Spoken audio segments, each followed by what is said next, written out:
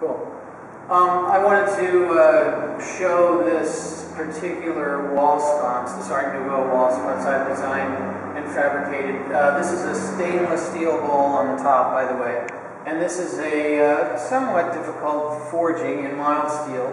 This is 3/4 inch solid square bar, and it's tapered in both ends to start with. This is actually 6 feet long. It doesn't maybe look like it, but that's what the length is. So I've started with a 4.5 foot bar, and using traditional forging techniques with forge and trip hammers, me and my partner tapered these out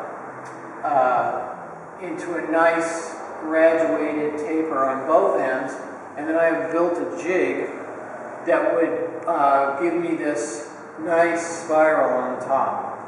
Originally I intended this to be a lamp prototype, and what my idea was there was going to be a glass bowl in here, and I was going to offer this difficult forging in both left and right spirals, so that what I was imagining was that these would be sconces on either side of a grand entrance.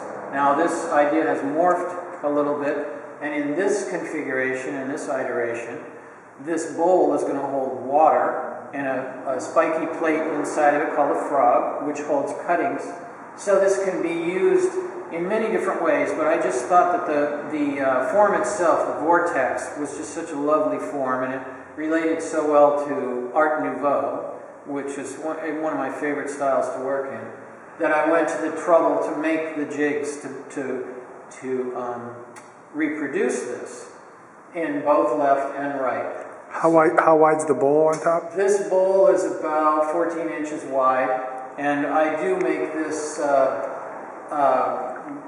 in longer tails with the same spiral. If we move over here, I can show you another one. And this has a much longer, this is almost a 4-foot tail on this one. And you can get a different angle. Now you can see the plate that I put against the wall. It's got it's larger than the other one because the tail on this was, I was trying to keep with a nice configuration of scale, a nice composition. There's a keyhole shaped hole in the back of this.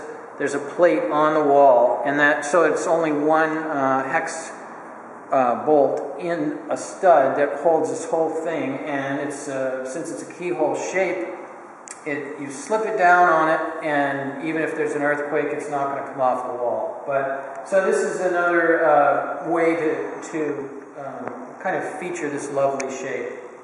Just thought it was a nice form, and kind of a showboating of traditional blacksmith techniques, but with a modern look to it. Somewhat modern. I love organic forms, so Art Nouveau is really my fave. All right.